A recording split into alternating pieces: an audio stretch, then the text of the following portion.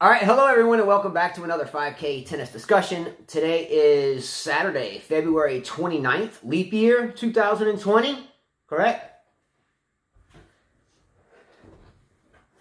I wonder how Tsitsipas feels. How do you think he feels? Yeah, let's start the show right there. Does he feel like an idiot? I don't know. 14-0 record for Djokovic. Wins Dubai. On the year, yeah, I think Novak is now 14-0 on the year. I think he's won something like 20 straight matches or something like that since last year. I may be wrong there, but I think now after the win over, it's 14-0. Stefanos Tsitsipas makes him 14-0. 14-0. I know a lot of you guys there that are not huge Djokovic fans are pissed off that he's winning. But the reality is like I told you guys, none of these guys are mentally checked in. We saw Monfils had him, but we know Monfils is a clown, right? He can never finish a match, 3 match points against him. And Djokovic is just, he's so focused. He's like Federer and Nadal. They just know how to get through those matches. They have so much, when you have that much confidence as a tennis player, when you win that much, it's hard to beat you. I don't care if you're down 5-0, 5-0, it doesn't matter. If you have that confidence in you, which obviously Djokovic has, you can still win the match. And that's what we've always said. These guys are the best. I mean, we watched Dimitrov yesterday, could have done something to Nadal, but instead Nadal won easily. We've seen Federer at the Australian Open down many match points against Sangrin, and he still came through. These guys. Well, I would hope. I mean, looking back, I mean, no disrespect. Who else had him? No disrespect. Who else had him though in that tournament? There was a couple. Let me finish the thought. No disrespect to Tennis Sandgren, but geez, if you've given up 7 match points to Tennis Sandgren, then I think there's a problem with the opponent of who was playing Tennis Sandgren, namely Roger Federer in that match. But anyway, what I'm saying is that you could be down for a long time, and it just doesn't matter when you have that much confidence. You can beat these type of subpar players, because that's what they are. Tsitsipas, yeah, I mean, you could beat a Felix Auger-Aliassime. Who did he beat before this? Evans, which wasn't a big deal in my opinion. But to beat someone that's a Grand Slam champion, that's won this many slams, 17 now, is a tough task. And I just don't see any generation, old generation, new generation, next generation, beat these guys. These guys are going to have to retire. They're going to have to retire or be injured, one leg down, one arm down. I don't know. These guys, your trio of these guys, again, in my opinion, moving forward, I think there's a duo. I think. Well, there's no Federer, so let's take out Federer. It's just Nadal and Djokovic now, right? Man, I can't even get 2 words out of my mouth. You shouldn't get a word in because you always get it in. Okay. I forgot, like, she's ramped up today. No, my shoulder hurts. I'm like slow-mo because it's like an hour before my mom comes. What's up, Mom? I can't wait for that. Let's go. Dear Mama, you are appreciated. Don't you know it? Dear Mama. But let me tell you something. Hold on. I just got off the phone with one of our students, right, that just played a tournament, right? And what I got to say is the same thing to him. These young guys, they forgot how to fight. Because the kid gets double bageled, yes. They don't know how to fight. Okay, but back to what people actually care about. I want to rewind to what you said about Gael Monfils, first and foremost. I agree with what you said. Monfils, by the way, but post the Australian Open time frame, he went 13-0 in matches. Granted, in much smaller tournaments against half of the level of opponent, by the way, but still nonetheless had a good run. However, there's an old saying that I apply to Gael Monfils. When the tough get going, Gael Monfils turns into a clown. He'll throw everything at you, including the kitchen sink, just trying to distract you, but ultimately he ends up hunched over and begging for attention. He's a drama queen. Now, yesterday, I called out a score that I thought the match against Tsitsipas and Djokovic would be. And, I thought that Djokovic might, make the people in the stands stay longer by making it a 3-setter. But it was, the score I projected was 6-3, 3-6, 6-3 or something like that. And I thought I was on track because the first set was 6-3 and then Tsitsipas was up a break in the second. But the greatest returner of all time broke back, and the rest is history. I know a lot of you out there get tired of Djokovic winning. I know a lot of you, well, not a lot of you understood, like you group, but before this show was even thought of, I remember during Federer's heyday when we were all into Federer this much, it would say, you know, gosh, you know, is Federer going to win everything? You know, finally, I mean, we've heard this for many years, decades of time as players become, you know, the Sampras time. You know, well, I can't say he really won everything. So no, Sampras didn't. Yeah, I think that this context would apply with the likes of Nadal, Federer, and Djokovic. Now, Djokovic and Nadal kind of, you know, it began around the same time frame. Federer was a little prior to that. But people got tired of Federer winning a long time ago. I did. I couldn't stand him. Couldn't stand him.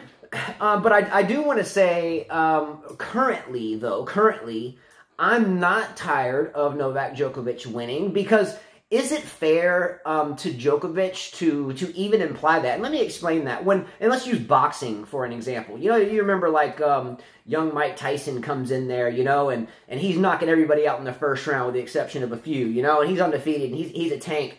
You know, and the talk, and this is when I was 14, 15 years old, still talking boxing with some of my buddies then. You know, we would all, you know, some people would be like, you know, is it a weak boxing era, or, you know, what is it? You know, so what I'm saying is I don't think it's because the era is weak. I think it's just that he's this good. Well, that was my question. It's not Djokovic's fault that right now he is as good as he is, and he has continued to be consistently, with the exception of his injury year, a year and a half ago or something like that. Mm-hmm. But he's been consistently good, and it's not his fault. I do not think that the era is weak. I just think he is a specimen. He is a perfect, complete tennis player at this point, with the exception of the two-handed backhand. Sorry, shoot me later. I have to disagree with him. Me. I dislike it. I dislike the two-hander. Disagree with you. The two-hander has a lot more advantages. That's why I put the two-hander on Gabby. Okay. It's just easier to teach. You know, you don't struggle as much. I did one-handed and two-handed. That's why I went back to the two-handed. The one-handed, there's a lot of weakness to it. But if you can perfect it, like players like Wawrinka, then it becomes a weapon. Yeah. But it's tough to do. Again, I think anyone that indicates that they're tired of someone winning. It doesn't have to be Djokovic. I'm not tired of him winning. It doesn't have to be Djokovic. It can be any sport where there's a dominant athlete that shows up and wins like everything. Like what? Shaun White in snowboarding. Michael Phelps in swimming. And we hear it, what was it? Kevin Johnson back in the day in track. Usain Bolt. Serena used to win everything in Venus. So there's nothing new under the sun about this. I think if you're the one saying it, then I think you have to look at yourself in the mirror and ask yourself if you actually like the person as a player or no. The problem here, I don't. If you're a fan and open-minded, I don't think you can say that. No, the problem here is that these players know that Djokovic is good. Again, he comes in with confidence, and it's just not him. It's Nadal and Clay too. They come in with confidence, so they're kind of already beat down already, knowing that to beat these guys, they're going to have to play not just their A game. They're going to have to hope for, you know, good luck in there too. So I mean, they're already going in there losing. A mental check off before they even walk on the court. Yes, definitely. Understandable, but a walk in the park type match for Djokovic. He wasn't even playing that lights out of tennis. He was just consistent. Yeah, pretty much. He was 6 feet inside the lines. I felt like I could have hit back with him. Really, watching him play, just get the ball back. So not a surprise at all. Again, no shocker moving forward. If Djokovic does not win Indian Wells, no shocker. If Djokovic does not win Miami. Yeah, who cares if he wins it or not, though? You know, no shocker. I mean, we know Federer's not going to be there. Nadal will be. So there will be some interesting matches. But again, in my opinion right now, wins or losses and anything less than majors for Novak is really trivial. Again, this tournament looked exhibitionary. Even in the Monfils match where he was down 3-4 match points, Carlo was like, Djokovic is still going to win this, and he did. So good for him. Great win. We'll give him. No, he goes, my shoulder's killing me. Ooh, my quarters are kicking my butt. Let's go. All right, enough about that. Good win moving forward. Next topic that we have is going to be a comment from a young man in South Africa.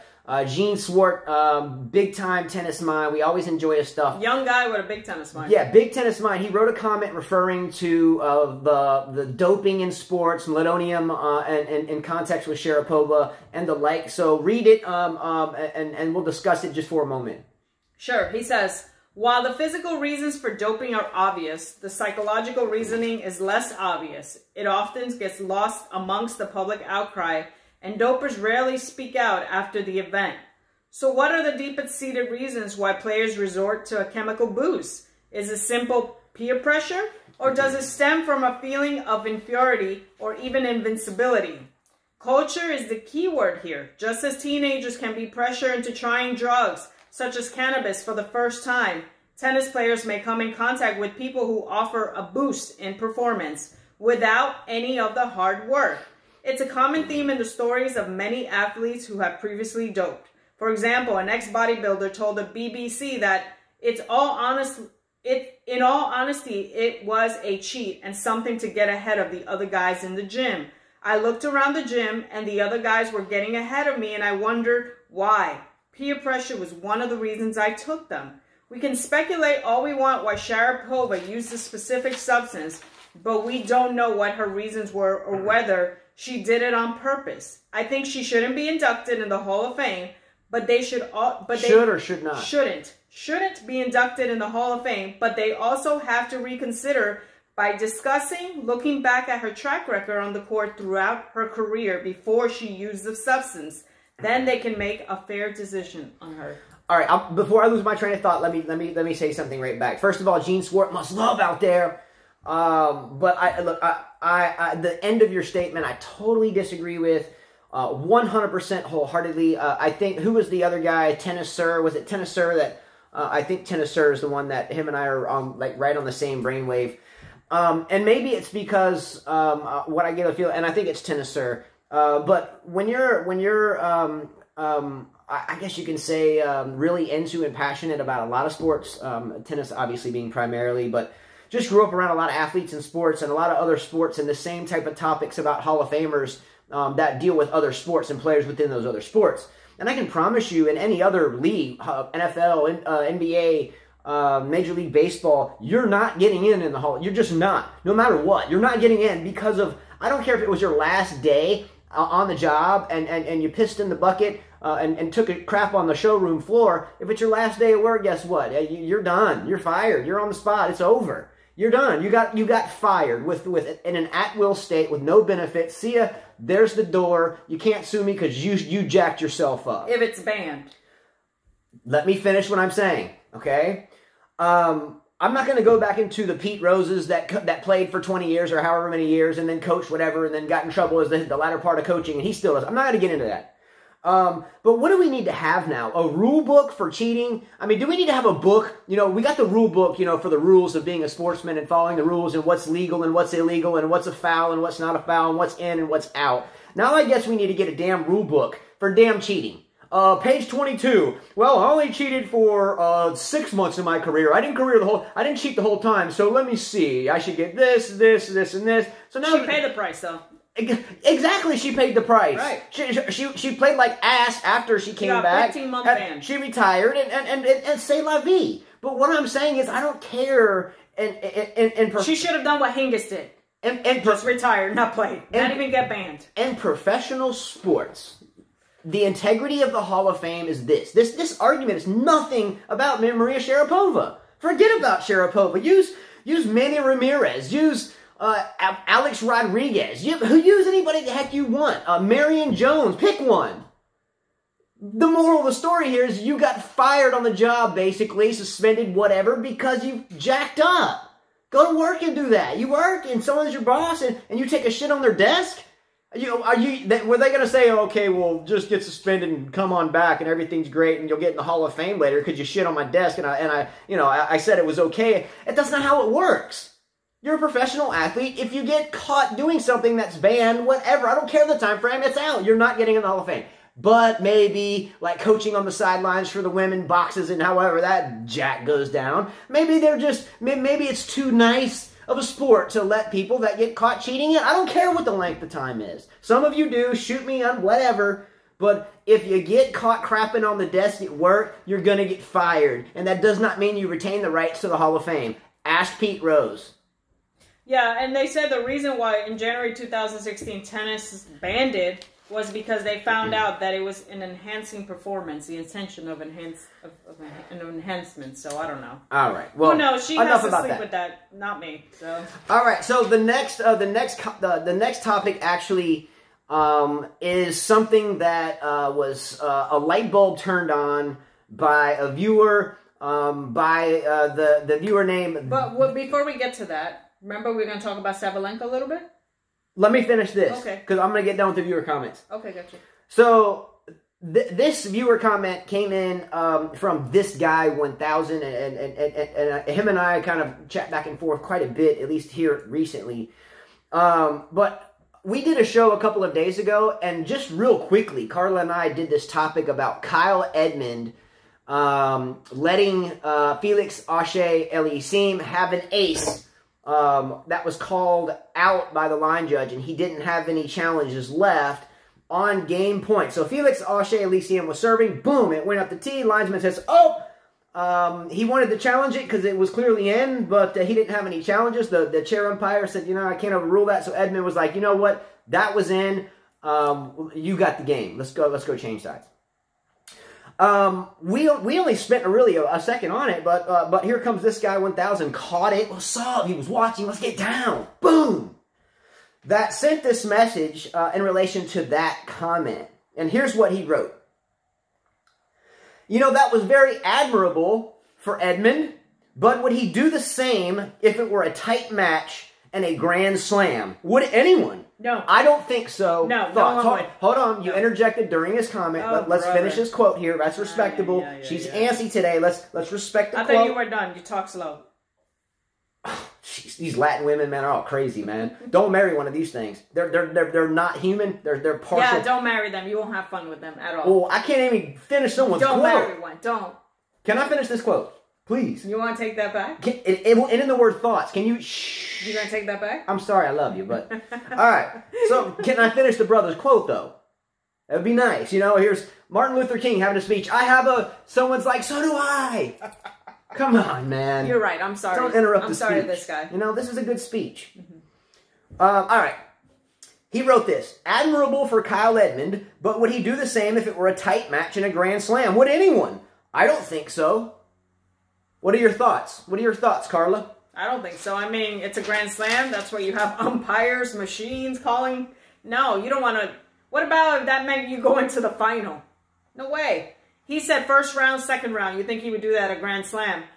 No, I don't, because the more rounds you win, the more points and the more prize money, and the better for your career. No, I don't think he would. So you're telling me you would sell your soul than doing the moral right thing? It's not my job to do. It's not my job to do. They got umpires. They got machines. Okay, wait a minute. You telling me Capriati when she played against Serena Williams? I might as well just get up and walk away. But you're asking me a question. You just asked me the question. She sounds like a boat motor. Like you crank a boat motor, it's like... I won't talk for the rest of the show. You just asked me a question. Well, I can't get my question out. I wasn't done with what I was saying. Okay, go ahead. Go ahead. Now go ahead. I forgot what I was going to say now. You said you're telling me. Okay, she just says that's what the umpires are for. If that's up to them to do their job, not mine. So you're going to tell me if, you know, some lady just got pushed down and her purse taken in front of the house and the police officer was turned the other way and you would walk down to the old lady and be like, you know what? I could get you your purse back, but that bozo wasn't doing his job, so stay down. That was stupid. That was the dumbest crap I ever... It's the same thing. You're comparing someone's life and someone being in danger to a tennis match? Someone's life is in danger when they're winning $30,000 a round in a tennis match. You don't know how to compare stuff. That was dumb. How many times have we seen players... how many times have we seen players use up all their challenges, right? And we've seen Djokovic where he could have won a game, but because he ran out of a clause, that was his stupidity saying, or her stupidity saying, I think that ball's out, so I'm challenging it, but it was actually... That's a different context entirely. No, this ball was clearly in. The line judge called it out. Okay. And both the players saw it in. He served it and saw it in. Kyle Edmund saw it land in. So you go play that Grand Slam and you say, no, I'm sorry, it was... Come on. Why wouldn't you replay the point? Why wouldn't you replay the point? You can only... If the umpire doesn't call that, it's up to the players to concede. Did he hit it back? No, he didn't touch it. It was an ace up the tee. Listen, Carla, it was an ace. We said that already. And he was out of challenge. Is he out of challenges? Does anyone know the definition of an ace? Did she just say that he hit it back? Oh my God. Wasn't he out of challenges? Yes. Okay. So the point, it was fixing to go back to deuce. It was add-in. He served a clear ace up the tee. Edmund saw it. Someone said out. Edmund walked back to receive the second serve at this point and said, you know what? That was an ace. I give it to you. You win the game. I know that. Good for him. So Carla would obviously sell her soul, then do the moral right thing. Would you guys call? Would you say, yeah, that was good? Does anyone believe in karma? Does anyone believe in karma? You know what? I've seen so many bad things happen to people in the world. Probably not. Okay, no. That don't deserve it, no. Okay, Carla. If that was one of our 5 children playing Kyle Edmund, would you hope that he did the same thing? I couldn't say. Unbiased? Biased? If it's my kid, it's okay. But if it's not, then fuck off. Sorry. Bleep that out. He definitely has no control over himself, obviously. Let's get down. Now you see what I'm talking about. Karma, selling her soul. I'm not selling my soul. I'm just saying it's a tennis match, right? That's why we pay linesmen, we pay umpires. They have machines as well. I mean, I'm sorry. I don't think that Edmund would do the same thing in a Grand Slam. I think, honestly, Carla would do it, and she's just talking smack. At least I would hope so. You give me benefit of the doubt if we're playing matches. But I'm not playing a Grand Slam, so... Look, how many times you said, Jonathan, man, that looked close. You could have called that out. Anyway, what are your thoughts on that? I don't know if I would sell my soul. Let me see. If Federer would have served... If it was clearly in. Federer would have served an ace, and he was at a challenge against Djokovic at Wimbledon when he had match points, and it was an ace, but he had no more challenges. Do you think Djokovic would call that ball and say, hey, man, you just won Wimbledon, because that serve was in. Now, can I say something without you interrupting my sentence? Yeah.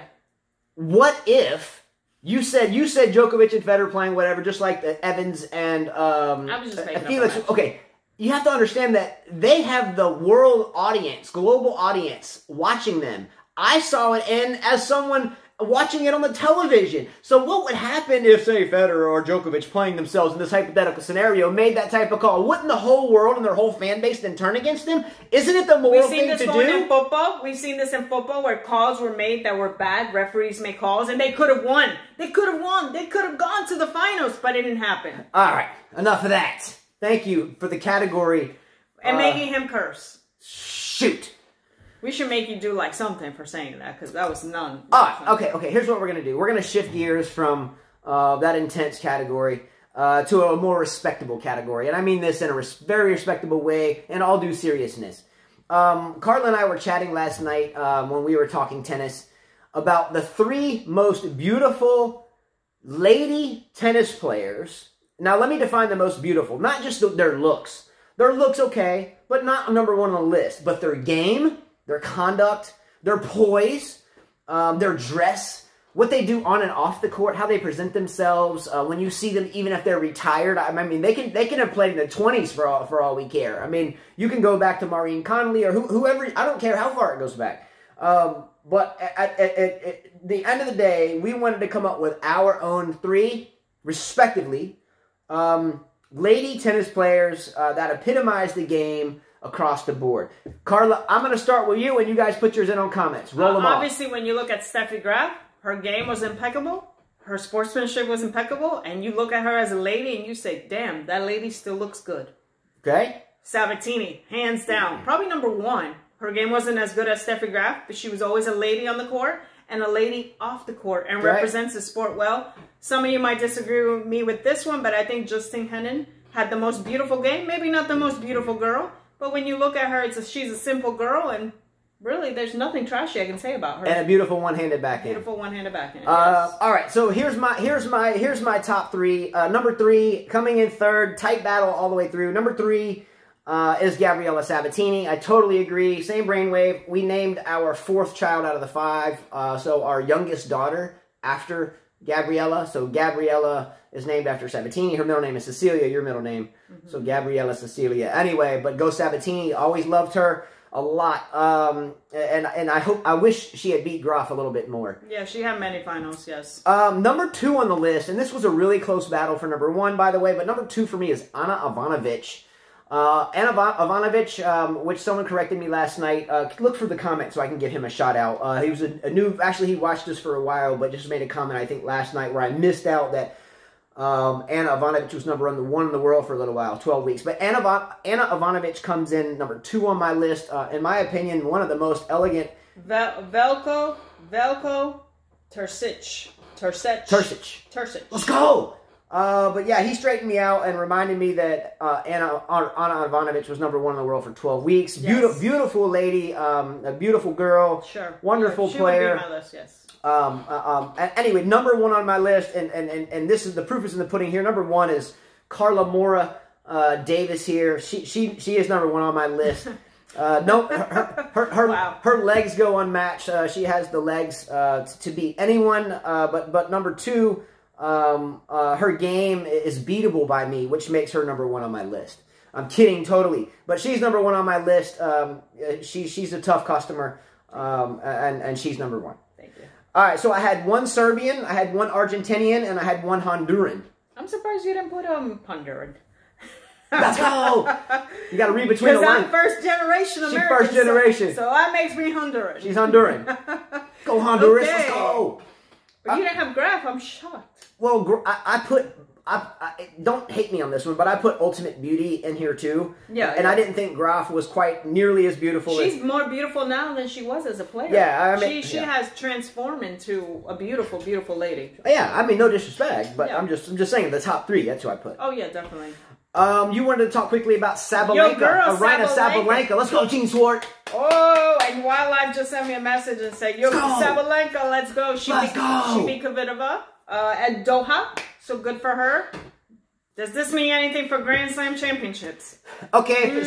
We don't know, right? Because women's is so unstable, I'm not going to say. I don't think so, but we'll see. For all of you new viewers out there, for about a year now on this show, Carla and I have battled back and forth, and a lot of us, by the way, have battled back and forth about me liking Sabalenka and calling her out last year, and me liking her better than Osaka after she won even her 2nd major. And I prophesized that Aryna Sabalenka would win her 1st major before Naomi Osaka won her 3rd. I got laughed at. She's got a bet going with me. Still has yet to happen. I got laughed at. It has yet to happen. It has yet to happen. I understand that. I understand that. But give me some props at least for calling her out last year when everybody was like, she can't get a ball on the court. What's up, Gene Swart? She played in a sporadic. We know a mental case. Kvitova could lose to anybody. Could beat anybody, but she could lose. Kvitova's won majors. Yes, but since her problem with her hand, since her attack, we've known that she could have won Australian, and with her, it's always mental. You just never know what type of Kvitova you're gonna get. But she gave props to Sabalenka, another great player, a lady on the court. So that's it, everyone. Much love to all. Please subscribe to our channel. Actually, it's your channel. You make it work. And this is a tennis for that dummy who said the tennis channel doesn't talk about tennis. You must be a hater. Yeah. We read a comment. I had to delete that. That's stupid. The channel that says they talk about tennis, but they don't. I didn't know we talked about anything else except slid in some stuff here and there, I guess. Anyway, subscribe to our channel. Take care. It's your channel. Much love to all. Adios. Let's go. And Carla was rough today. By the way, if anybody wants to get me that Lacoste green jacket Djokovic, send it my way. Don't forget. Oh, we had an idea. So if you've noticed some of these things on our desks here, some of these things are souvenirs people sent us. Her friend Bob, same last name, Davis, went to the Australian Open and sent us like a cooler for the cup. Got a few of the things. A ball. This is a trophy from a junior win in a tennis tournament. This is like a 40 how to learn tennis pamphlet handout. So I think this one was Barbara. Yeah, that's an Indian Wells tournament map from last year. So I think the glue just came out. Oh, and he just ripped it. So so anyway, if you ever want to send some type of like a souvenir or something, we will put it out here. I think Rahesh last year sent us a robot, but the robot got destroyed by my 4-year-old. That was the whole point in the first place. He got it for him. But if you send something, let us know. We can send you an address and we'll put it up here on the wall back behind us. Much love. Take care. And we will see you mañana. Can't wait. Let's go. Peace.